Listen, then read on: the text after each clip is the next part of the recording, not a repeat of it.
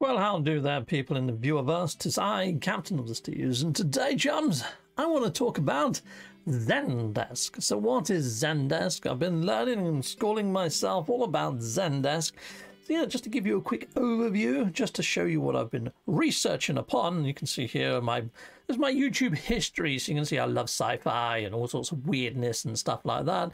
But here you go, you can see I spend quite a lot of time watching ZenDesk videos. Some I've watched in full, some I've started watching like, no, that's not what I'm after.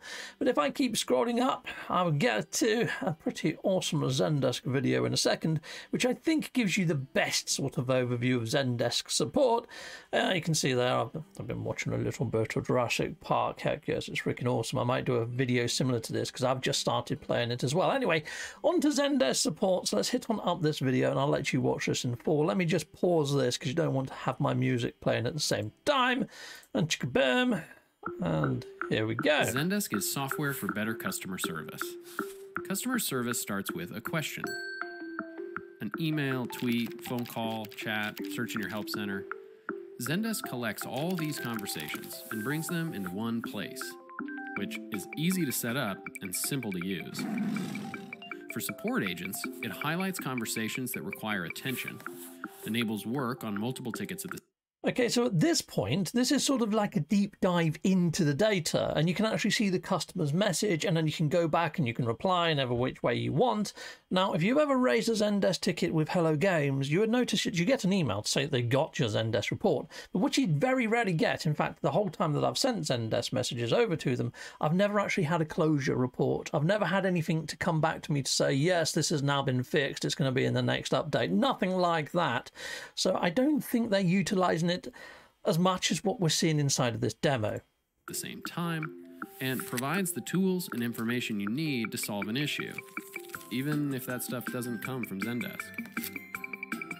And when an issue requires input from other people in your company, ZenDesk makes it easy to collaborate and work as a team.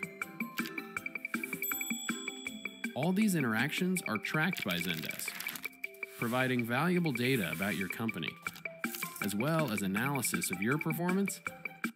Okay, so this is the sort of thing that I think Hello Games are going to be seeing at their end, is quite a lot of graphs. So how many people have been reporting issues on Switch, how many people have been reporting issues on PC versus PlayStation, etc. And when they see those numbers go high, then they might click into that graph and do a bit of a deep dive to see what's going on.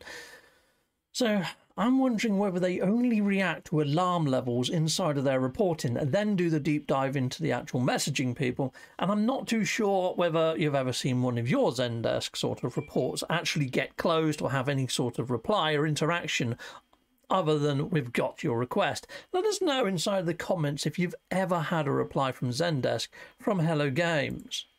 And how it compares to your peers. So whether you're managing a team of 1 or a team of 1,000, you'll have a real sense of how things are working. Nice. But tools, data, and efficiency don't mean a lot if you don't understand the actual people behind the questions and whether or not they're satisfied. And ultimately, well, I know I've never had an interaction survey to ask me how pleased I am with the service I've got from ZenDesk off the back of Hello Games, people inside the viewerverse. So yeah, I think that they're probably seeing holistic overview when it comes to data inside of whatever they've got set up for themselves inside of ZenDesk. So I'm wondering for them to actually react to things, whether we have to see, well, they have to see some sort of alert level threshold be reached, like I mentioned earlier.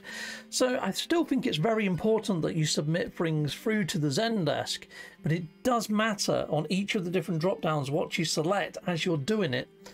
So if you are reporting base building encroachment, it's very important that you select base building from the applicable drop down, you know, because hopefully they're going to see that threshold reach and go, hold on, what the fudge is going on with base building right now?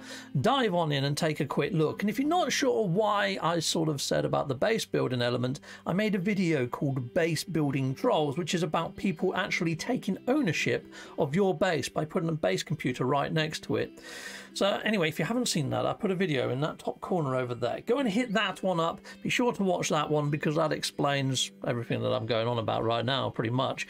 But I still think the ZenDesk is quite important, mainly because it's the only way that we've got to reach Hello Games. And although that you get hit by a wall of silence, as you do with sending them emails or any other communication, yeah, it's the only one we've got. It's the only one we've got. It's got to be better than nothing, hasn't it, people? I know there's people that say ZenDesk are terrible. ZenDesk is pretty much all that is. It just sends over sort of like surveys, customer satisfaction surveys to the actual owner. It's almost like having a customer service department that's been farmed out and automated. It's a series of button presses when you're phoning through to try and talk to a human and all you get is a robot. It's the equivalent of that, people inside of the viewerverse, and some people love it, some people hate it. And now I'm on the fence of it, and because it's the only means of communication to Hello Games, I need to actually promote it because it's the only avenue you've got.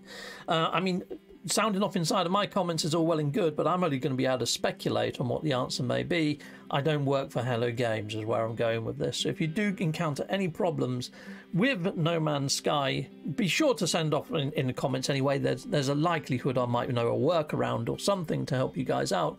But otherwise, if I can't come up with an answer or somebody else in the community can't come up with an answer, ZenDesk is the only way or means of contacting Hello Games. I've got a video that I put on the end card of this video on how to log a ZenDesk request. Be sure to hit that one up because it covers all the drop downs and what's important, what's not, and it's got the link in the video description there to the ZenDesk. However, YouTube is going to be removing all links from video descriptions soon, people. But you can just Google ZenDesk No Man's Sky and it should come up with everything you need on Google. Anyway, goodbye, and goodbye again.